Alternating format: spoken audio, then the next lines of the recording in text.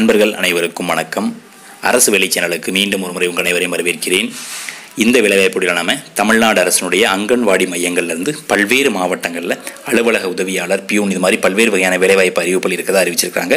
10ஆம் வகுப்பு பாஸ் ஆனவங்க அல்லது ஃபெயில் ஆனவங்க, டிகிரி முடித்தவங்க எல்லாருமே இந்த வேலைவாய்ப்பிற்கு தகுதியானவர்கள். சரிங்களா? ஸோ இந்த வேலைவாய்ப்பிற்கு எப்படி விண்ணப்பிப்பது, யாரெல்லாம் விண்ணப்பிக்கலாம், இது பற்றிய கூடுதல் விவரங்களை தெரிஞ்சுக்க இந்த வீடியோ ஸ்கிப் பண்ணாமல் கடைசி வரைக்கும் பாருங்கள்.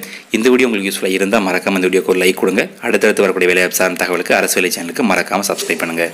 வாங்க இப்போ வீடியோக்குள்ளே போகலாம். தமிழ்நாடு அரசினுடைய அங்கன்வாடி மையங்களில் போஷான் அபியான் திட்டத்தின் கீழே தமிழ்நாட்டில் இருக்கக்கூடிய கிட்டத்தட்ட 25க்கும் மேற்பட்ட மாவட்டங்களில் பல்வேறு வகையான வேகன்சிஸ் கொடுத்துருக்காங்க. ஸோ வேகன்சி டீட்டெயில்ஸ் முதல்ல பார்த்தலாம். ஹெட் ஆஃபீஸை பொறுத்த வரைக்கும் 3 விதமான பதவிகள் இருக்குது. Project associate 1, accountant 2, office messenger 2, மொத்தமாக 5 பணியிடங்கள் இருக்குது. அடுத்த டிஸ்ட்ரிக்ட் ப்ராஜெக்ட் அசிஸ்டன்ட் சொல்லக்கூடிய அந்தந்த மாவட்டங்களில் ஒர்க் பண்ணக்கூடிய போஸ்ட்டை பொறுத்த வரைக்கும் திண்டுக்கல்ல, நீலகிரி, திருச்சி, விருதுநகர், காஞ்சிபுரம், திருவண்ணாமலை, திருவாரூர், நாமக்கல், கோயம்புத்தூர், கடலூர் சொல்லக்கூடிய இந்த 10 மாவட்டங்களையும் அறிவிப்புகள் கொடுக்கப்பட்டிருக்கு. இது டிஸ்ட்ரிக்ட் லெவலில் ப்ராஜெக்ட் அசிஸ்டண்ட்டுக்கானது.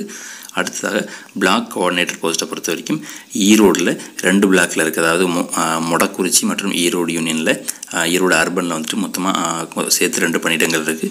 அடுத்து காஞ்சிபுரத்தில் லத்தூர் மற்றும் காஞ்சிபுரம், திருக்கழுங்குன்றம் இந்த 3 ஒன்றியங்களையும் வேலைவாய்ப்புகள் கொடுத்துருக்காங்க. அதனைத் தொடர்ந்து கரூரில் தோகைமலையில் ஒரு வேகன்சி இருக்குது.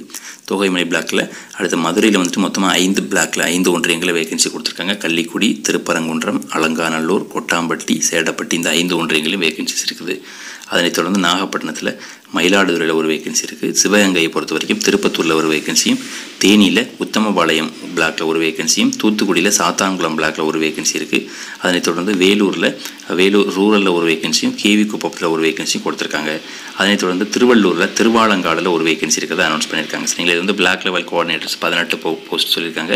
அதனைத் தொடர்ந்து பிளாக் ப்ராஜெக்ட் அசிஸ்டண்ட்டில் இதுலேயும் நிறைய பணியிடங்கள் கொடுக்கப்பட்டிருக்கு. சரிங்களா? இதில் கோயம்புத்தூரில் ப்ராஜெக்ட் 4, சூலூர் மற்றும் ப்ராஜெக்ட் 2 இந்த 3 பிளாக்கில் 3 வேகன்சி கொடுத்துருக்காங்க. அடுத்த கடலூரில் கீரப்பாளையம், கடலூர் ரூரல், அன்னகிராமம் இந்த 3 ஒன்றியங்களில் வேகன்சி இருக்குது. ஈரோடை பொறுத்த வரைக்கும் கோபிச்செட்டிப்பாளையம், பவானிசாகர், தாளவாடி, அம்மாப்பேட்டை, அந்தியூர், கொடுமுடி, பவானி இந்த 7 ஒன்றியங்களையும் வேகன்சிஸ் அனௌன்ஸ் பண்ணியிருக்காங்க. இதெல்லாம் பிளாக் லெவல் ப்ராஜெக்ட் அசிஸ்டண்ட்டுக்கான. சரிங்களா? காஞ்சிபுரத்தை பொறுத்த வரைக்கும் Thirukalukundram, Sriperumbudur, Acharapakkam, send Thomas mount, Uthiramerur, Walajabad, Kanchipuram urban, Kanchipuram rural, Thiruporur, Chithamur, Madurantakam, Kundrathur இந்த 12 பிளாக்கில் வேகன்சிஸ் அனௌன்ஸ் பண்ணியிருக்காங்க. அதனைத் தொடர்ந்து கரூர், தாந்தோணி, தோகைமலை, கேஆர்புரம், பரமத்தி இந்த 5 ஒன்றியங்களையும் வேகன்சிஸ் அனௌன்ஸ் பண்ணியிருக்காங்க.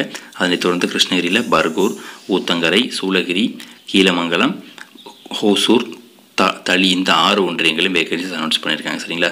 அதுக்கடுத்த மதுரையில் அலங்காநல்லூர், ப்ராஜெக்ட் 3 சொல்லக்கூடிய இந்த இடம், அடுத்து கள்ளிக்குடி, உசிலம்பட்டி இந்த 4 ஒன்றியங்களில் வேகன்சி இருக்குது. நாகப்பட்டினத்தில் மொத்தமாக 10 வேகன்சி கொடுத்துருக்காங்க. நாகப்பட்டினம் ரூரல், அர்பன், அது கீழ்வேலூர், கீழையூர், மயிலாடுதுறை, குத்தாலம், சீர்காழி, கொள்ளிடம், திருமருகல், செம்பனார் கோயில் இந்த 10 ஒன்றியங்களையும் வேகன்சி இருக்கிறத அனௌன்ஸ் பண்ணியிருக்காங்க. ஸோ அதனைத் தொடர்ந்து நாமக்கல்லில் கபிலர்மலை, கொல்லிமலை, மோகனூர், நாமகிரிப்பேட்டை, பள்ளிப்பாளையம், பரமத்தி, திருச்செங்கோடு ரூரல், வெண்ணாத்தூர், அடுத்து மல்லசமுத்திரம் இந்த 9 ஒன்றியங்களையும் நாமக்கல் மாவட்டத்தில் வேலைவாய்ப்பு அறிவிப்புகள் இருக்குது. அதனைத் தொடர்ந்து புதுக்கோட்டையில் திருவரங்குளம், கரம்பக்குடி, குன்னாண்டார் கோவில், அன்னவாசல், விராலிமலை, பொன்னமராவதி, அரிமளம், ஆவுடையார் கோயில் சொல்லக்கூடிய இந்த 8 ஒன்றியங்களும் வேலைவாய்ப்பு அறிவிப்புகள் இருக்குது. அதனைத் தொடர்ந்து சேலமில் ஆத்தூர், காடையாம்பட்டி, மகுடஞ்சாவடி, பனமரத்துப்பட்டி, ப்ராஜெக்ட் 2, சங்ககிரி, வாழப்பாடி, ஏற்காடு, கொங்கனாபுரம் இந்த 9 ஒன்றியங்களும் வேகன்சி இருக்குது. அடுத்து சிவகங்கையில் கண்ணங்குடி, சிங்கம்புணரி, எஸ்புதூர், கள்ளல், திருப்புவனம், காளையார்கோவில் இந்த 6 ஒன்றியங்களையும் வேகன்சிஸ் இருக்குது.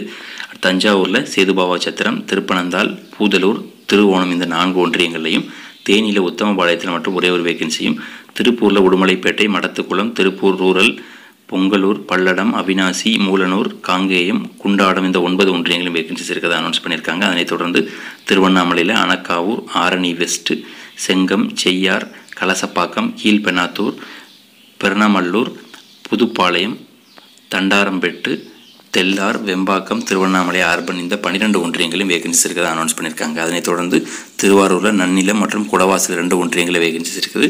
தூத்துக்குடி மாவட்டத்தில் தூத்துக்குடி அர்பன், ஆழ்வார் திருநகரி, புதூர், சாத்தான்குளம், உடன்குடி, திருச்செந்தூர், கயத்தார், ஸ்ரீவைகுண்டம் இந்த 8 ஒன்றியங்களையும் வேகன்சிஸ் இருக்கிறத அனௌன்ஸ் பண்ணியிருக்காங்க. அதனைத் தொடர்ந்து வேலூர் மாவட்டத்தில் வேலூர் ரூரல், வாலஜா, சோளிங்கர், ஆற்காடு, திமிரி, நெமிலி, காவேரிப்பாக்கம், திருப்பத்தூர், கண்டலி, ராணிப்பேட்டை, ஜோலார்பேட்டை, பெருனாம்பட்டு, அணைக்கட்டு இந்த 19 ஒன்றியங்களில் வேகன்சி இருக்கிறது அனௌன்ஸ் பண்ணப்பட்டிருக்கு. அடுத்ததாக திருச்சியில் துறையூர் ஒன்றியத்திலையும், அரியலூரில் திருமானூர் ஒன்றியத்திலையும், சென்னையில் ப்ராஜெக்ட் 5ல் ஒரு வேகன்சியும், விழுப்புரத்தில் மேல்மலையனூரில் ஒரு வேகன்சியும், திருநெல்வேலியில் ஒரு வேகன்சி கொடுத்துருக்காங்க. அடுத்ததாக திண்டுக்கல்லில் நிலக்கோட்டையில் ஒரு வேகன்சியும் சேர்த்து ஆக மொத்தம் 137 வேகன்சி இருக்கிறதா அனௌன்ஸ் பண்ணப்பட்டிருக்கு. சரிங்களா, இது வந்து first of all vacancy details நம்ம பார்த்துட்டோம். Block level coordinators, block level project assistant, district level project assistant, அதுபோல் பிளாக் கோஆர்டினேட்டர்ஸ், அதுக்கப்புறம் ஹெட் ஆஃபீஸில் இருக்கக்கூடிய வேகன்சிஸ் எல்லாம் சேர்த்து ஆக மொத்தம் 170 பணியிடங்கள் இருக்கிறதா அறிவிக்கப்பட்டிருக்கு. சரிங்களா, இப்போ இந்த ஒவ்வொரு பணியிடத்திற்குமான கல்வி தகுதி விவரங்கள், வயது வரம்பு விவரங்களை பார்க்கலாம். முதலாவது பார்த்தீங்கன்னா அக்கௌண்டன்ட், ப்ராஜெக்ட் அசோசியேட் மற்றும் ஆஃபீஸ் மெசஞ்சர் இதெல்லாமே ஏற்கனவே சொன்னதுக்கப்புறம் இந்த வேகன்சி டீட்டெயில்ஸ் கொடுத்துருக்காங்க. அதாவது ஸ்டேட் லெவல் டீமும், அடுத்து டிஸ்ட்ரிக்ட் லெவல் டீம், அடுத்து பிளாக் லெவல் ஹெல்ப் டெஸ்க், அதனை தொடர்ந்து பிளாக் லெவல் கோஆர்டினேட்டர்ஸ் சொல்லி கொடுத்துருக்காங்க. ஸோ எல்லாமே வந்து தற்காலிகமான ஒரு கான்ட்ராக்சுவல் பீரியட் போஸ்ட் தான். சரிங்களா, இருந்தாலும் நீங்கள் கான்ட்ராக்ட் ஒர்க் அப்படின்றனால யாரும் அப்ளை பண்ணாமல் இருக்க வேண்டாம். நிச்சயமாக இது ஒரு நல்ல உங்களுக்கு ஸ்கோப் இருக்குது. ஸோ தயவுசெய்து எலிஜிபிள் இருக்கிறவங்க அப்ளை பண்ணுங்கள். ஓகேங்களா, ஃபஸ்ட் அக்கௌண்டன்ட் போஸ்ட்டுக்கு மாதச்சம்பளம் 30,000 ரூபாய் கிடைக்கும்.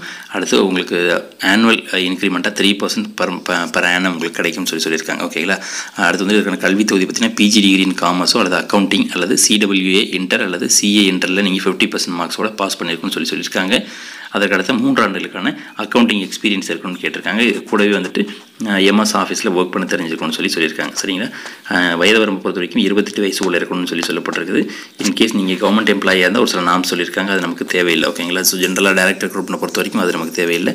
ஸோ டிசேபிள் எக்ஸ்பீரியன்ஸை பொறுத்த வரைக்கும் 5 இயர்ஸ் எக்ஸ்பீரியன்ஸ் இருந்தால் additional qualification plus administrative system ரிலேட்டடாக ஒர்க் பண்ண தெரிஞ்ச, அக்கௌண்டிங் சாஃப்ட்வேர் ஒர்க் பண்ண தெரிஞ்ச அடிஷனல் குவாலிஃபிகேஷன் சொல்லியிருக்காங்க. சரிங்களா, என்னென்ன மாதிரியான ஸ்கோப் ஆஃப் ஒர்க், என்ன மாதிரியான ஒர்க் இருக்குன்ற டீட்டெயில்ஸ் சொல்லப்பட்டிருக்கு, அது ஒரு முறை செக் பண்ணிக்கோங்க. ஸோ அதனை தொடர்ந்து ப்ராஜெக்ட் அசோசியேட்டுக்கு வந்துட்டு மாதச்சம்பளமாக 25,000 ரூபாய் கிடைக்கும்.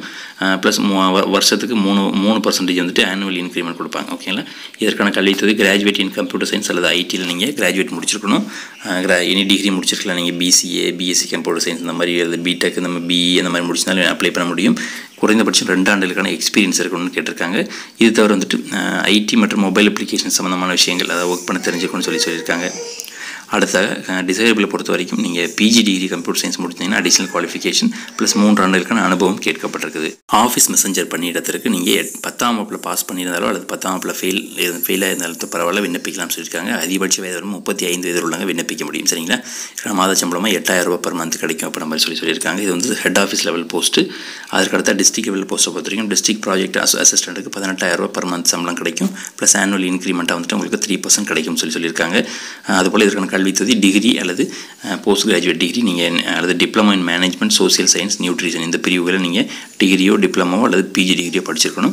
இதற்கு குறைந்தபட்சம் 2 ஆண்டுகளுக்கான அனுபவம் இருக்குன்னு சொல்லியிருக்காங்க. ஓகேங்களா, ஸோ அதுபோல் தமிழில் எழுத படிக்க கொஞ்சம் குட் நாலேஜ் இருக்குன்னு சொல்லப்பட்டிருக்குது. கம்ப்யூட்டர் ஸ்கில்ஸ் இருக்குன்னு கேட்டிருக்காங்க. சரிங்களா, டிசேபிளை பொறுத்த வரைக்கும் 3 ஆண்டுகளுக்கான அனுபவம் இன் சோசியல் ப்ரோக்ராமில் இருந்துச்சுன்னா உங்களுக்கு அடிஷ்னலாக உங்களுக்கு ப்ரிஃபர் பண்ணுவோம்னு சொல்லியிருக்காங்க. இதுக்கான ஸ்கோப் ஆஃப் ஒர்க் என்னன்றது இங்கே கொடுத்துருக்காங்க, ஒரு மாதிரி ரெஃபர் பண்ணிக்கோங்க. சரிங்களா, அடுத்த பிளாக் லெவல் போஸ்ட்டு. பிளாக் கோஆர்டினேட்டரை பொறுத்த வரைக்கும் 20,000 ரூபாய் பர் மந்த் சம்பளமும் ஆனுவல் இன்க்ரிமெண்ட்டாக 3% கிடைக்கும். கிராஜுவேட்னு சொல்லியிருக்காங்க. நீங்கள் எனி டிகிரி படிச்சிருந்தால் தாராளமாக அப்ளை பண்ணலாம். 2 ஆண்டுகளுக்கான அனுபவம் டெக்னாலஜி அண்ட் சாஃப்ட்வேர் அப்ளிகேஷனில் 2 ஆண்டுகளுக்கான அனுபவம் இருக்குன்னு கேட்டிருக்காங்க. அதிகபட்ச வயது வரும் 35. சரிங்களா, அதுபோல் ஃபார்மல் ட்ரைனிங் அண்ட் ஐடி கம்ப்யூட்டரில் நீங்கள் ஒர்க் பண்ண தெரிஞ்சிருக்கணும் அப்படின்ற மாதிரி சொல்லியிருக்காங்க. இது வந்து அடிஷனல் குவாலிஃபிகேஷன் தான். ஓகேங்களா, இதற்கான என்னென்ன மாதிரியான ஒர்க் இருக்கும், ஜாப் டியூட்டிஸ் என்ன இருக்குன்னு சைடில் கொடுத்துருக்காங்க, செக் பண்ணிக்கோங்க.